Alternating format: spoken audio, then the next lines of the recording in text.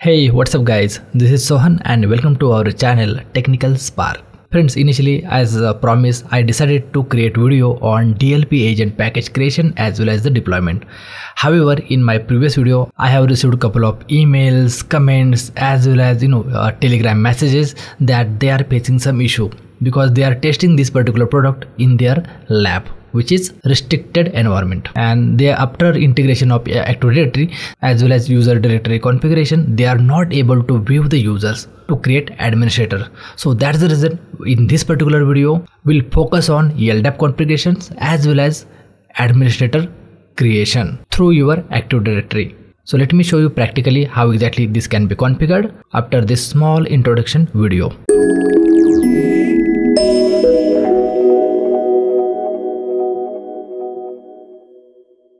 Welcome back guys. Now let me launch our FSM console and enter the credentials and hit on enter. Once you sign in, then as I shown you, very first what you will have to do, you will have to make sure that your Active Directory is properly configured. If I do test connection, it will fail because every time you want to do a test connection, you will have to enter the password. Okay, so testing is successful, but I don't have to worry about it. But if you want, you can click on OK, which means save. Now go next chapter.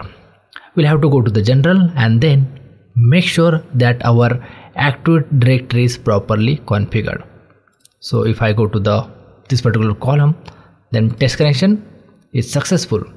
So here I don't have to make any changes. However, if you want to use get additional attributes, then those can be entered here. Now if I click on new, then here is the one domino option available. Guys, if you are using domino, IBM domino, then while entering the username, make sure that you should not enter any user which start with the A. But if in case if you are still using the user which has the A at the initially, then you will have to take a help of Forcepoint support team. Otherwise, you can enter any name which start with let's say Sohan, okay, in the below format. Okay, so that's how your directory will be configured. Now let me cancel this. So the first thing is clear. If you are using Active Directory, then there is no need to worry about it. The configuration is straightforward. But if you are using domino, then there is one precaution which has to be think before you enter the user details. Now once this thing is clear, then when I go to the administrator, okay, where is the administrator option is available? Inside this. If I click on add network account, then at the very bottom I can see users which is available in my Active Directory. However, it's not all. Okay, just 2 to 3 users are showing. Now I will show you why exactly it's not showing all users into the add network accounts, which means this all user accounts are imported from the Active Directory. It's not the manual import, it's automatic. It's our Forcepoint console fetch users from the Active Directory. So to check out that, what we'll have to go do is we'll have to go to our domain controller server, or you can say Active Directory server. Okay, so this is my Active Directory server. Let's open the AD. Once it's open, let me maximize this. See guys, FP user 1, FP user 2 and so on Gole. These 3 users we have seen in our Forcepoint Security Manager console, right? But the other users like Spark, okay, this is not reflecting. Why? Because if I open my 3 users, then these 3 users has the email ID intact. You can check out here, email ID, right? And this is a third one. This particular user also has the email ID. So what we'll basically do, we'll create one more user, okay? But let me show you this Spark ID as well. Sorry, this ID does not have any email ID. So just for your demonstration purpose, I'll create one more user, FP user 3, okay? And next, let's give one password. Password never expired. Finish. So this particular user has been created. But the only thing is, we'll here for this particular user, we'll add the email ID. Okay. Now click on apply and OK. Okay, so as per our as I told you previously, this user should get reflected into our Forcepoint security console. Now let me create one more user, and for this user I will not provide any email ID, so that we'll get to know what is wrong with the console and your question will get answered in this particular scenario. Now let me enter the password. Next, perfect. So this FP user 4 does not have any email ID, and FP003 is having the email ID. And for Spark also, what we'll do, we'll just add one email ID so that it will also get reflect to our Forcepoint Security Manager console. Apply and OK.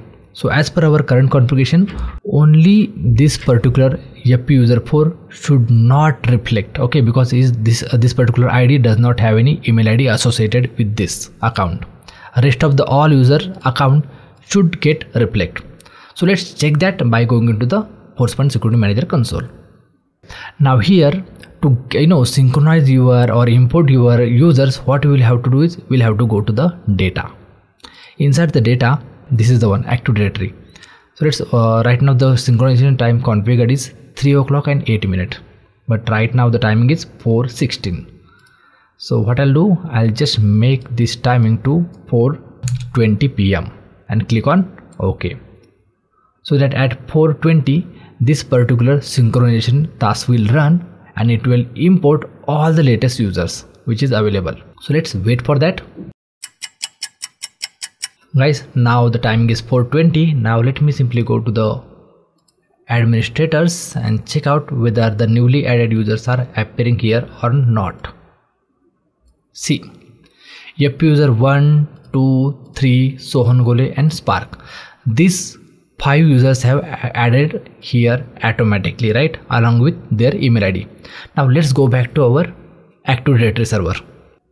So guys, check out here, 1, 2, 3, Sohan Gole and Spark. These 5 users have added into the Forcepoint Security Manager except this 4th user because it doesn't have any email ID. So hopefully when you are going to test this particular scenario in your test lab, you should must add email ID when you are creating account. Okay, so I believe that you got the answer of your question. Now let's go back to the FSM server. So if you want to create any administrator or provide access to any user, so what you will have to do is you can simply select that particular user. In my case scenario, I am selecting Sohanji, add that particular user to the right side, okay, and then click on OK. So this particular user has been added. By default, the role is which is get assigned is Global Security Administrator. Okay, and for any reason, if you want to delete that particular user to which you have given the access, you can simply select this tick mark this and click on delete. Okay, so we have added Sohanji. Now to assign the proper permissions, I am going to do the data. Under data, we'll have to go to the administrators, click on the Sohanji which is recently we have added, and for this Sohanji, what we'll do, we can select the another level of permissions, for example default role, okay, and click on OK. So whenever you add any user, okay, make sure you are selecting appropriate role to that particular user. And you can also select one additional thing, which is indicate whether you want to add a record to audit log each time this administrator views incident details, because in DLP the very critical part is incidents, right, which maybe contains user confidential information. So do you want to create audit logs? So creating tick marking this option is always be beneficial. Now let me click on OK. So I have given the appropriate permission to this particular user. Now if I go to the roles, you can see these are the roles are available. This particular role has the full control, okay, so it can do anything. However, there are couple of other rules are also available, so based on your requirement you can always play with these settings, or you can also create one additional role, like by clicking on new, provide some name and customize, right? So what are the things you want to give access to that particular role? So this is how you can select, okay. restricted, read only, view. Okay, so once you selected appropriate things, then click on save, and that particular role will get saved, and then you have the permission to change the role, okay, like this.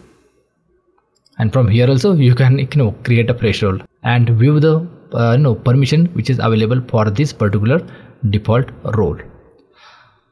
Okay, so hopefully the integration part as well as how to create map user with a particular permission set role, those things are clear with this video. Now I'll try to log in using that URL user account which we have just mapped with our Forcepoint DLP. So for that, let me enter my username. Although username is not case sensitive, so don't worry about that. See, I have successfully logged in with my Sohanji account, and as per the default role, these are the only few things which I'm allowed to view and not all.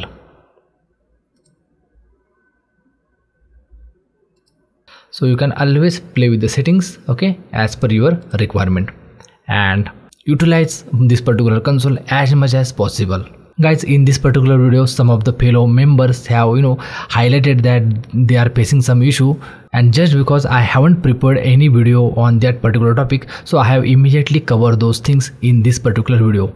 So if you guys are also encounter some kind of issue and wanted to highlight me immediately, then you can also become a member of my channel. For that, once you visit this particular link, Technical Spark, you can open this on your PC as well as mobile, okay, under the YouTube app, and there is a join button available, okay.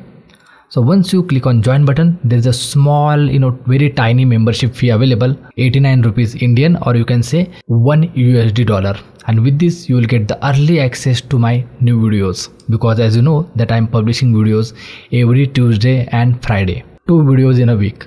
But if you want to access my videos little faster, then this particular starter membership, you will get access to my all the latest videos which is available on the channel. And for merchandise also, very soon I'll be creating my own merchandise, so that is also you will be able to take benefit of. So hopefully now you have also got it how to become a member of my channel. If you found this useful, then please give me a thumbs up, and again don't forget to subscribe and share this video with all your friends and colleagues so that they will also learn this technology. So guys, that's it in this video. This is Sohan signing out. I'll catch you in the new video. Till then, bye bye.